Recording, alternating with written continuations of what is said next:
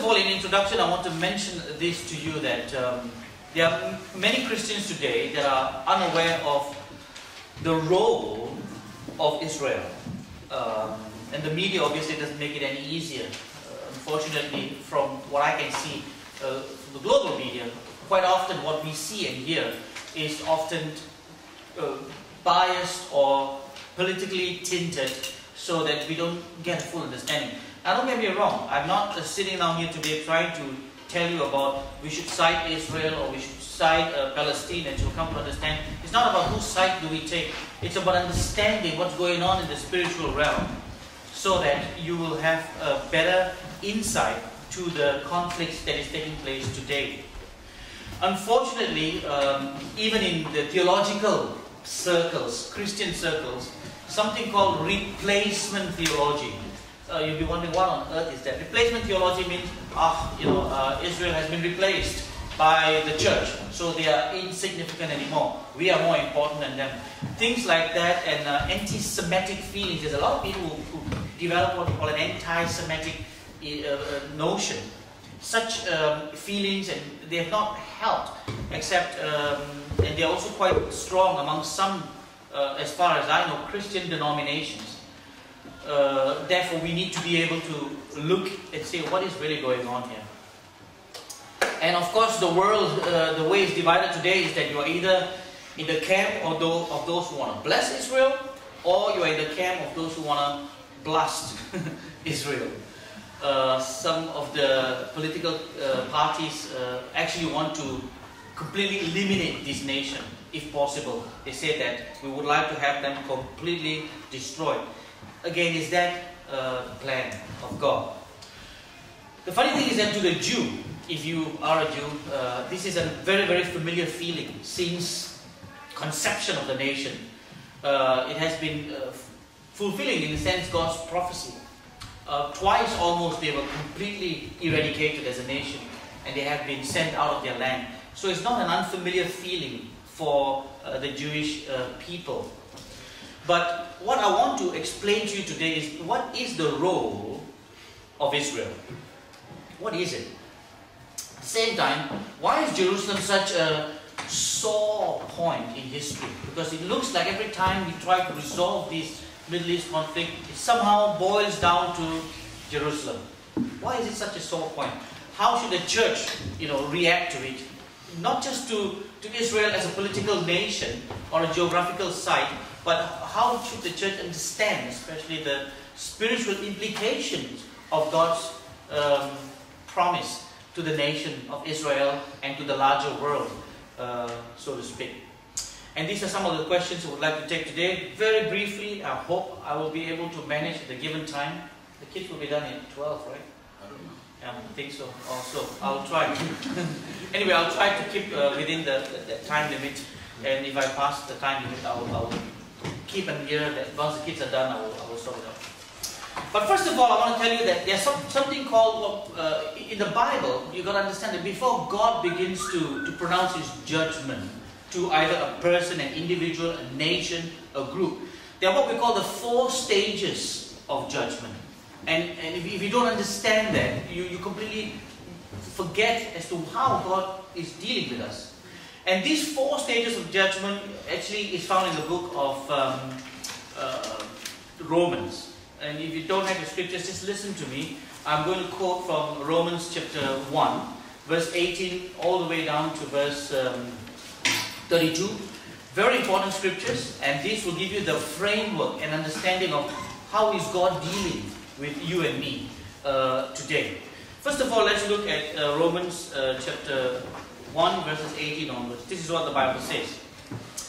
It says, "The wrath of God is being revealed from heaven against all the godlessness and wickedness of people," listen very carefully, "who suppress the truth by their wickedness. Since what may be known about God is plain to them," because God has made it plain to them.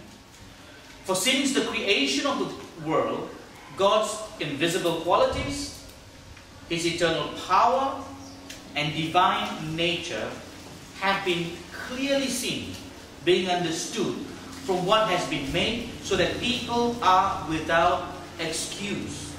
All people. I go to verse 21. For although they knew God, they neither glorified Him as God, nor gave thanks to Him. But their thinking became futile, and their foolish hearts were darkened. Although they claimed to be wise, they became fools, and exchanged the glory of the immortal God for images made to look like mortal human beings, and birds, and animals, and reptiles. Therefore, God gave them over to the sinful desires of their hearts, to sexual impurity, for the degrading of their bodies with one another. They exchanged the truth about God for a lie, and worshipped and served created things rather than the Creator, who is forever to be praised. Amen. Because of this, God gave them over to shameful lusts. Even their women exchanged natural sexual relations for unnatural ones.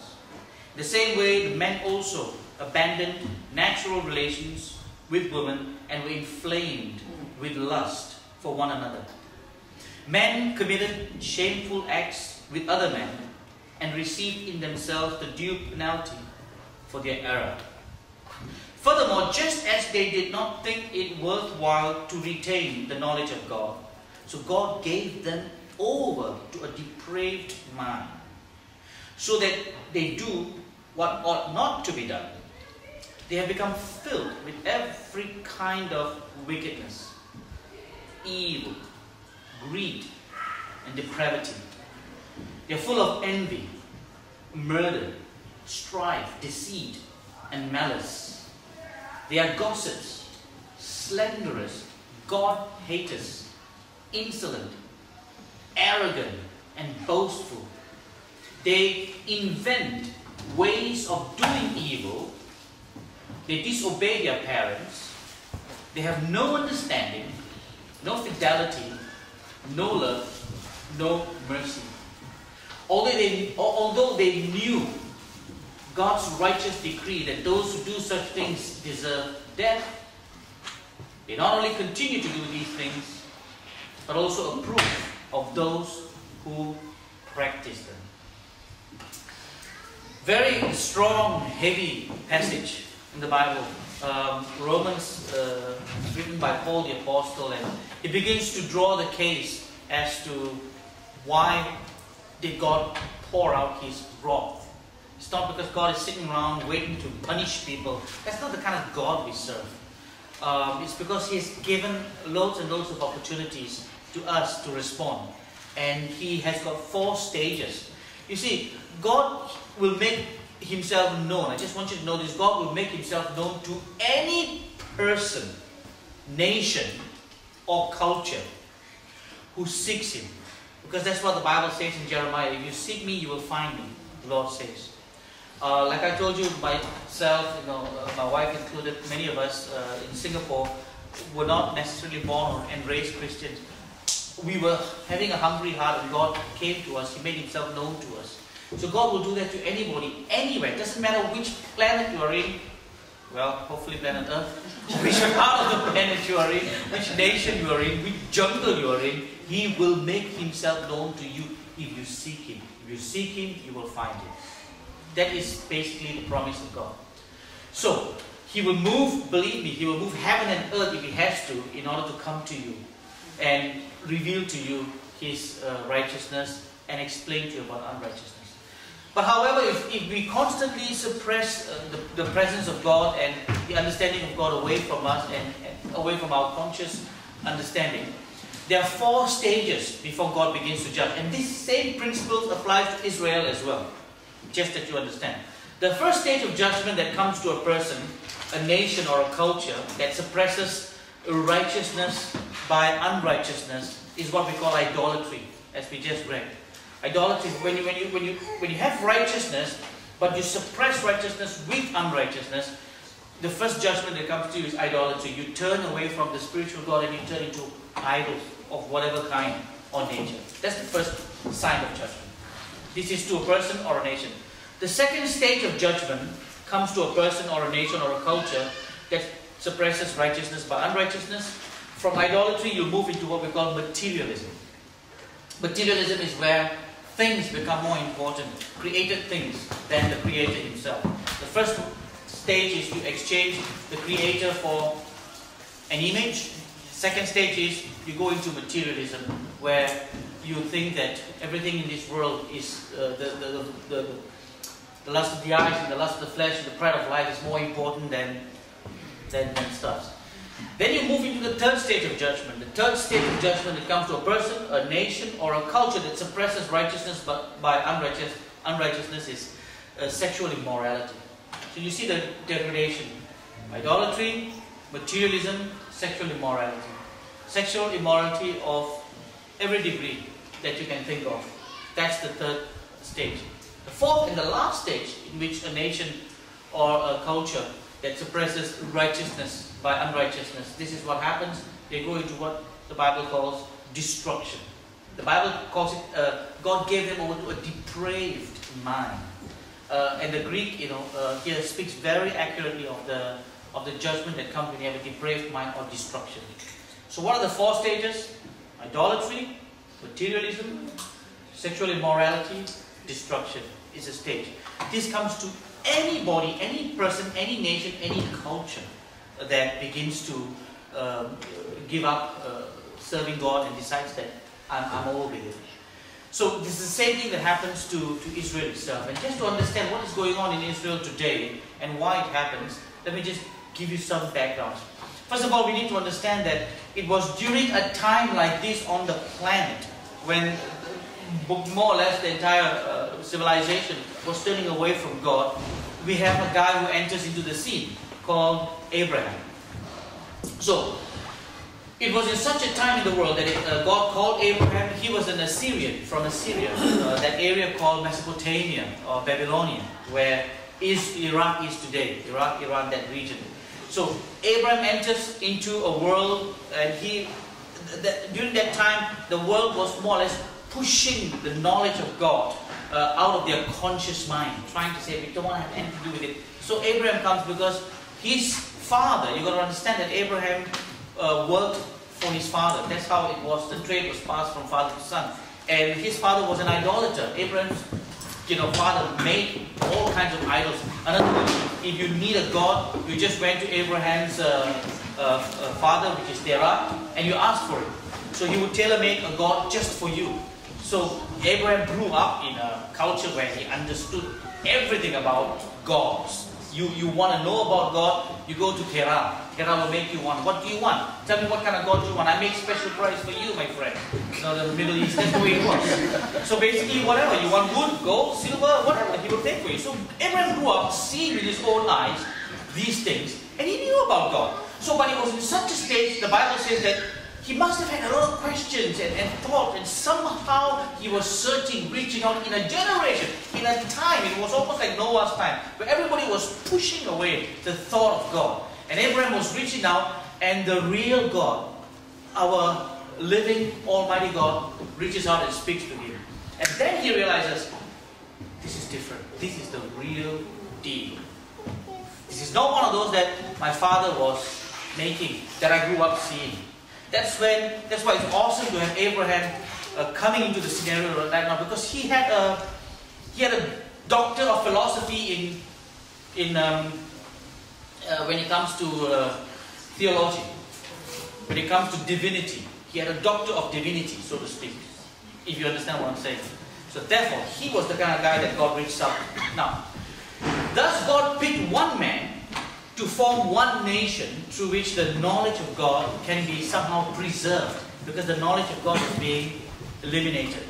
Abraham chose to follow God, and then he crosses the river, the Mesopotamian river, and that's why we call him today the Jew, because the Jew simply means that he crossed the river. And that's where the name Jewish came from, because of crossing the river and going to the region of Palestine, the entire region of Palestine. In fact, there was no such people called Palestinians. I'll explain to you later why. that whole region was called Palestine. God said, go there and I'm going to reveal yourself. There are 4 reasons why Israel is chosen. Let me explain to you this as well. If you wonder why Israel? Why not anybody? First and foremost, at that period in time, nobody responded. Abraham did. And there were 4 main reasons why God picked this guy. Why was Israel chosen? Number 1, God showed His reality by how He blessed Israel in obedience and disciplined them in disobedience. God says, I am a real God. This is a relationship. The entire Torah, as well as the New Testament as we understand it, the whole Bible as you and I know it, is a story of a relationship between Almighty God and a people. It's about an encounter. Like I told you many times, it's a relationship. It's nothing to do with the religion. Are you following me? So God picked this one and He says that I want to show you to this one nation that you obey me, of course you'll be blessed because that's my plan. You disobey me, it's not my plan, there will be consequences. That's the first thing. The second thing is that they were called to reveal the Word of God in the written form for the very first time. Until then, the Word of God was never written down. It was always passed on, the knowledge of God, the information of God passed on from word of mouth. But the nation was picked because now God wants His Word written. That's why when God came to Moses, it was the 10 Commandments, almost handwritten by the finger of God Himself. For the first time, it's like, now I have a nation, show you blessings first. Secondly, I want you to preserve my Word in a written form. Thirdly, they were called to not only preserve the Word of God for the first time, but also to promote the Word of God. Not just to preserve it, but also to promote it.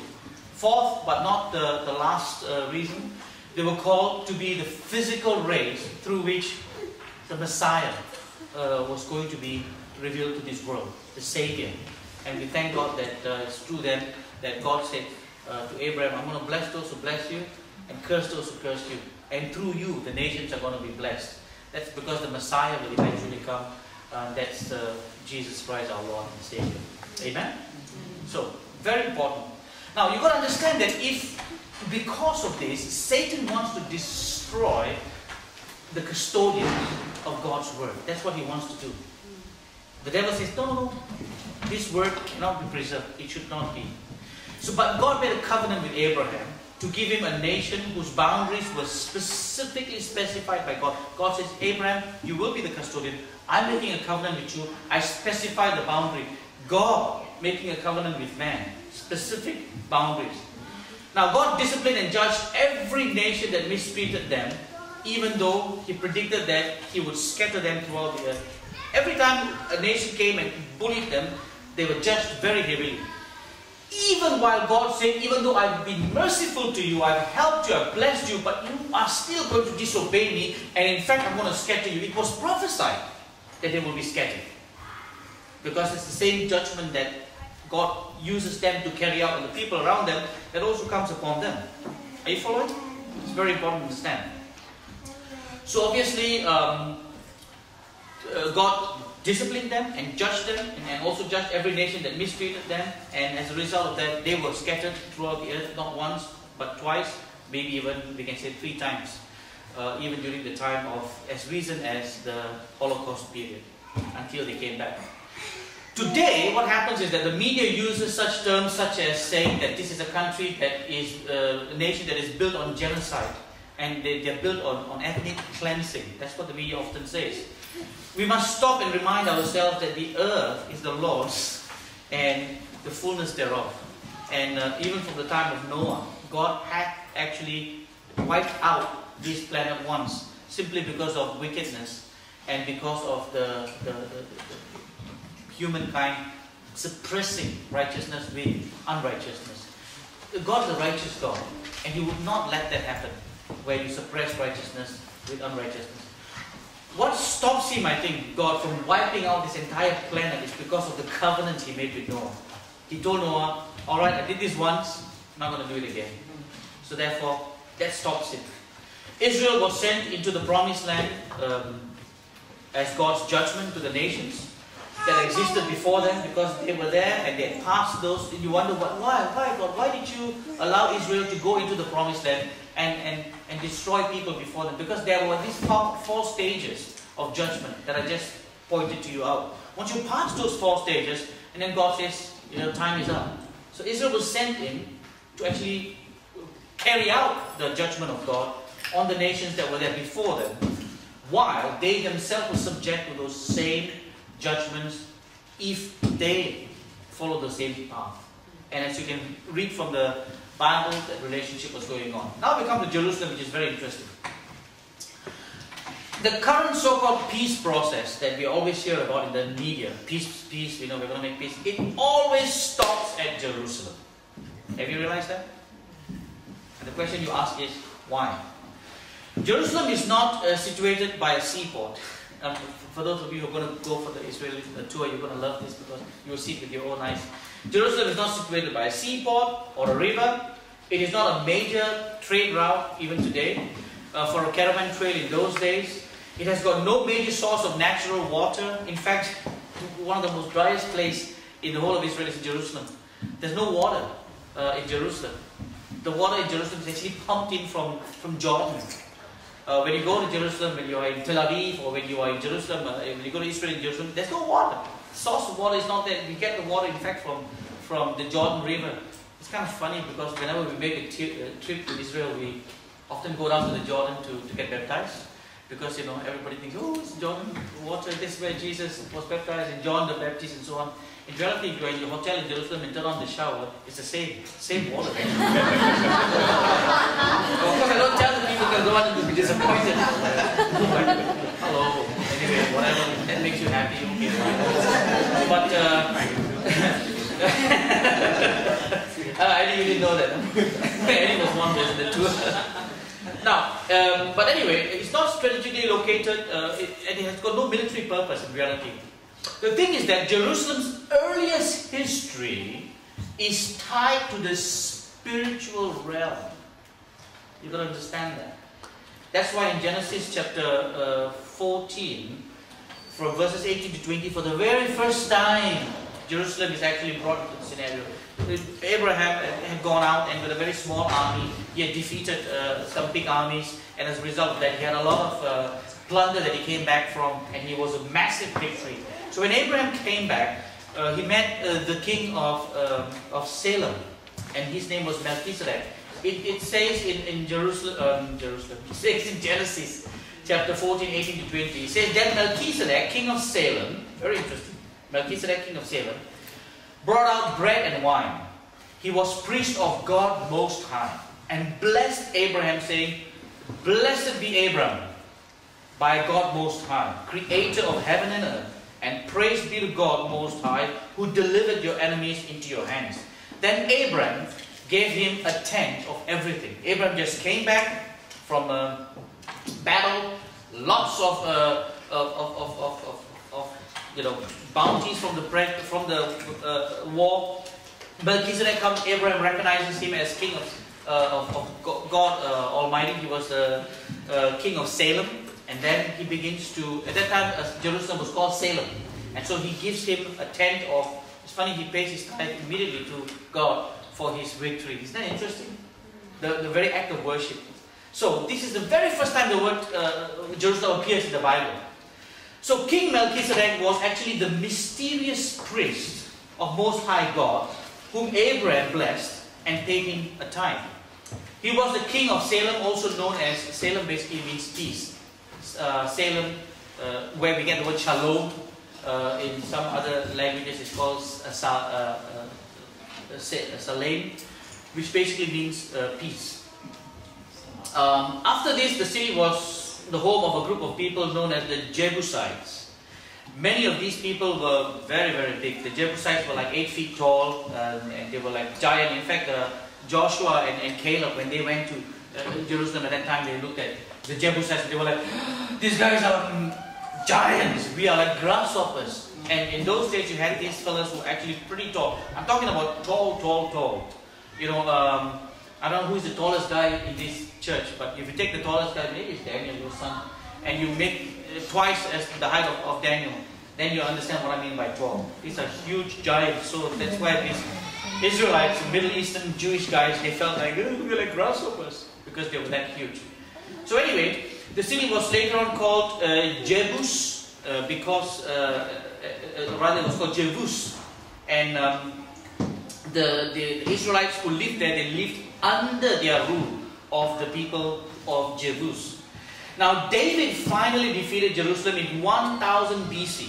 This is a long time ago.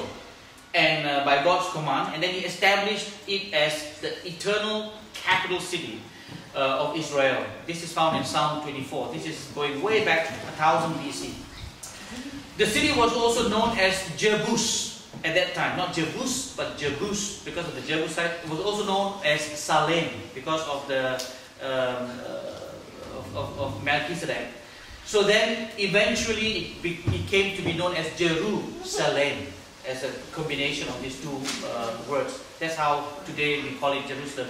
Jerusalem simply means city of peace. And I know it can sound a little bit comical. There's anything there but peace today. It's pretty interesting. Anyway, now David bought a land. He bought a piece of real estate, 35 acres, not a very big land, but he bought it from a guy called Onan. Onan, he was a Jebusite. In fact, Onan said, I'll give it to you if you need it. But David very wisely bought it and he wanted to have a record of it. Onan wanted to donate. He said no. David paid the full price. This piece of real estate of land that was bought by David from Onan is today known as the Temple Mount. Perhaps it's one of the most disputed piece of real estate on the entire planet. It's very interesting. That's where the original temple that was built, the first temple to God, and then later on the temple was extended during the time of the Romans and eventually destroyed. And this is where the Bible talks about where the third temple is going to be. But that same real estate is where today we have got the Dome of the Rock, which is an Islamic holy site. And the western wall, we call it the Wailing Wall, the remains of that old temple is still there. Those of you who go to Jerusalem for the tour in October, you will understand this here. So this piece of land is the most disputed land on the entire planet because it's tied to the spiritual realm. So we'll go a little bit further to give you some understanding. Now, where did I stop? Oh, right here. So David built an altar, and there he offered sacrifices. Solomon built the temple, and it was there in the same place. Without Jerusalem, there is no ultimate. Israel has no ultimate meaning, and Judaism has no ultimate meaning. It is Jerusalem that makes the ultimate sense to them. It is now over 3,000 years since the founding of Israel's greatest king. And the city was also known at that time, not so much today, as the city of David. Jerusalem was also known as city of David. Now, at AD 70, this is after the Roman Empire came to power. At AD 70, the temple was not only dismantled, the temple was actually burned down. And why the Romans did that was because they were, first of all, very, very upset with the rebellion that was going on in the city. Because after the death of Jesus, a lot of disciples thought that Jesus talked about the kingdom of God. A lot of them still felt the kingdom of God was when they were going to take over the Roman Empire. And so, because of the intense rebellion, finally the Romans decided we're going to destroy this temple for good. And in the process of burning the temple, there was gold embedded into the building of the temple, and some of this gold melted and went into the columns and into the pillars. And so what the Romans did, they wanted the gold. So they literally had to take one stone out of another, dismantle it totally in order to get the gold out. And that's why Jesus' prophecy that he said, look at this temple, not one stone will be left on another, was completely fulfilled, including the cornerstone was removed. Is that amazing? Awesome. This is history now and facts. Prophecy coming to pass. Now anyone who wants to build an empire, if we talk about a world empire, that encompasses both Asia, Africa and Europe, will have to conquer that span of area in the Middle East, because Israel and its capital Jerusalem has a very, very significant role to play. That is why you will see in history the Assyrians, the Hittites, Egyptians, the Babylonians, the Persians, the Greeks, the Romans, everybody had an interest there. All the major empires. Have you seen that? Because you gotta have that piece of real estate. But God has miraculously delivered the Jews time and time again. It's always been a miracle. Even after they got their independence in 1948, 6 days later there was a war. And they should have been wiped out. They had nothing. They had very little weapon, almost nothing. Miraculously, God was able to deliver them again. It's really amazing. The real danger though for Israel was not powers from outside. The real danger for Israel was from within. It's themselves departing from their faith. That was the real danger. And still is today. Isn't that interesting? And because of them departing from their faith almost twice, in fact I could say 3 times in history, either by the Babylonians or the Romans or by Hitler during the time of the Second World War, they were almost wiped out as a nation and came back miraculously. Now I want to almost conclude by going through a very interesting part of the discussion, and that's about Ishmael and Isaac's friction. And this will make you understand what's going on right up to today. Alright, the judgment of God. We talked about the spiritual realm of Jerusalem. We'll end with this conflict, and then I'll take some question and answers because I hope we'll have time for them. The Ishmaelite as well as the Arabs feel that Israelites, Isaac or Israelites, they have somehow cheated them of their birthright. You see, because Ishmael, who is Abraham's son, didn't get the blessings. Instead, Isaac got it. And somehow the Ishmaelites always felt, and they are brothers, you got to understand. These are Arabs, they are brothers. They've always felt like we've been cheated. We've been cheated, we've been deceived. That's carried on. So therefore, in AD 622, one of the Ishmaelite sons, which is Muhammad, the founder of Islam, he started Islam.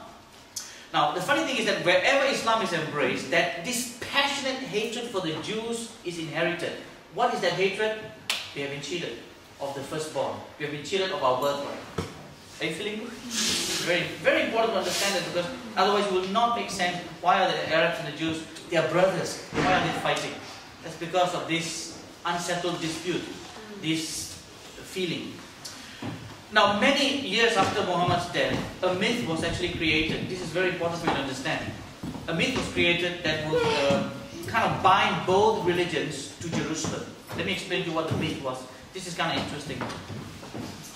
According to the myth, it says that Muhammad ascended to heaven on his horse from the rock where Abraham sacrificed Ishmael. It just so happens that that same area is the Temple Mount where the Dome of the Rock is today. This makes Jerusalem the third holiest site for the Islamic faith, next to Mecca and Medina. Because Mecca was their most holiest site, Medina, that's why the mosque in Mecca was called the nearest mosque, and the mosque in Medina was called the furthest mosque. This became their most holy site. But according to the prophet Zechariah, the ancient conflict between Ishmael and Isaac over Jerusalem will fuel and start what we call the final war. Some people call it the Third World War. I don't know if it's going to be the third, but I know that the final war ending in the Battle of Armageddon is going to take place, and this will actually fuel. This conflict will be the major conflict, the big one, if you will. Now, for Muslims, to give up Jerusalem is to deny their Quran. And for the Jews, to give up Jerusalem is to deny their Torah and all their many years of exile. So can you see the problem here? Now, in the Quran, you'll be surprised, but you can do your own research. In the Quran, Jerusalem is not mentioned once. Not once. Isn't that interesting? In the Bible, Jerusalem is mentioned more than 600 times. Massive difference. Very important. In the Quran, if you have ever read the Quran before, there's one chapter called Surah chapter 17 and verse 1. It very vaguely mentions Al-Quds. Al-Quds simply means the furthest mosque. And they believe that the Dome of the Rock, or what is known today as the Al-Aqsa Mosque, is Al-Quds. But there's a big problem there. I'll explain to you why. Because there was a Benzamite church there when Muhammad actually died in 632 AD. You see, Jerusalem has been fought over time and time again. You had the Ottomans, and then before the Ottomans were the Benjamites, and then you had the Crusaders, which is one of the most embarrassing time of Christian history.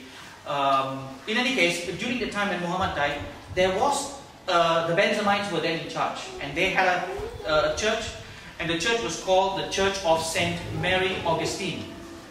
So, if according to what the myth was, that he ascended from the Dome of the Rock, when there was a church there at that time, the question arises, did Muhammad then rise from a Christian church and from a Christian altar during the time of his death? That's very interesting to be aware. Now, during the diaspora, that's when, when the Jews were all over the world, the Christians and the Muslims had captured the Temple Mount many times over in terms.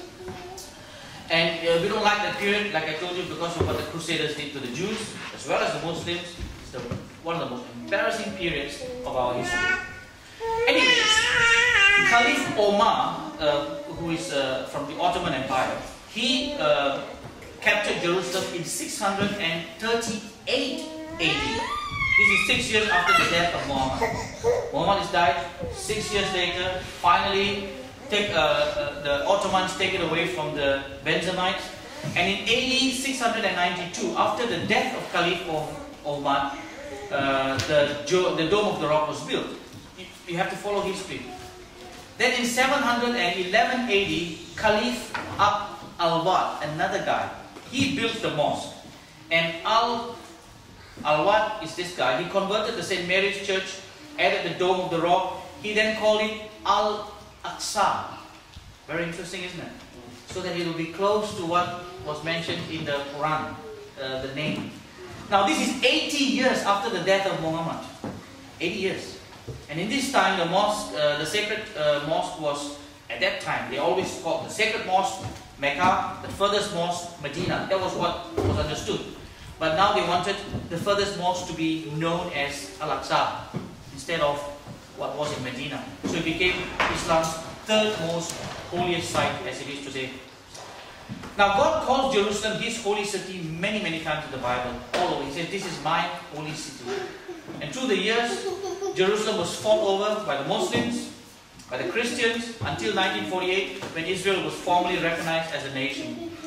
And then the Arabs waged war, as I told you, and Jerusalem was eventually conquered by the British, and then it was kind of divided, where Judea and Samaria, which is known as the West Bank today, is given to the Arabs.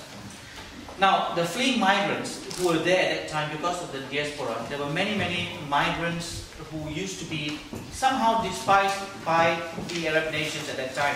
There were people who were taking care, they were like the Bedouins. Bedouins are people who were, taking care of ships and so on. And so some of them didn't want them. They said, go to that land, because there's nothing in Jerusalem anyway. There's no water. Go there and take care of those, take your sheep, take your goats. And so there were a lot of these Arab migrants from all over that their own Arab brothers wouldn't accept. They were somehow exiled into this area. Anyway, during the time of the war, there were many people who fled that entire area. And unfortunately, during this period, when the Jews were finally led back into the country without getting all of Israel, just parts of it, these people who had occupied the land were leaving. And then during that time was when Arafat found a party, and he called them the Palestinian people. Now you got to understand that there was no such nation at that time. It was just because they were in the area. It's like, for example, we are Scandinavians if you are living here. It's an area. So there's no such nation called Scandinavia. It's an area. So that's the way it is. But anyway, Arafat tried to fight for the fact that they were a nation from a people. So it was a status that was never given to them until just recently. And they wanted to have their own rule. During the time when Yasser Arafat was alive, he wanted Jerusalem divided, and he said the site of the Temple Mount given to him and to Palestine, and this was offered finally to him in Camp David by Barack, not Barack Obama, but the former Israeli president. The funny thing is that even when it was offered, finally, after lots of negotiation, he refused. He refused it. And that was really interesting. Because in Arabic, at that time when he was still alive, he said that he actually wants to destroy this nation. He said, first we will take care of the Saturday people, and then the Sunday people. So that's why peace is so hard to find, because they can't. Now, for the Jews to live anywhere else in the world will be to be kaluts, it's to be a refugee. And therefore, during the diaspora, they've been all over the place, they've come back, they felt, now we have come back to our land. How is it that they maintain their language and their culture and their religion? Because while they were being despised in the world, because of this anti-Semitic feeling that was around the world, while they were anywhere in the world, they were usually forced into ghettos. So they always lived together and formed together. And because they were together, they preserved their language, they preserved their culture, they preserved their religion, and they stayed together. And that was their saving factor. Kind of being persecuted by the rest, pulling together, they preserved it. And so finally when they came back to Israel, even though the Jewish language is one of the oldest in the world, they still kept it. And they still use it till today. And religion and so on. Yet, today, UN has a very, very special agreement with Jerusalem. That's because of what the people did to come back to the land. The funny thing is that before Israel came back to the land, it was basically like desert, as I told you. But after they finally came back to the land, you can actually have satellite images before and after, and it's insane to look at how among the desert there is this green lush land. After they came back, because God said, when you come back, I will bless you. They were all over the place, they were being cursed, they came back, they were being blessed. And not only God blessed them, Israel, till today they're actually producing fruit. You'll be surprised, they're producing fruit, oranges to around the world. Israel is selling tulips to Holland, for crying out loud. And you're like, what? It's insane. They're selling technology. Because God said, I'll bless you and you'll be a blessing to the world. And the way that land is being blessed today, when the people came back, is insane. When you look at satellite images, you say, this cannot be true. And they've got formed some irrigation, some of the best technologies in the world and science, and thank God.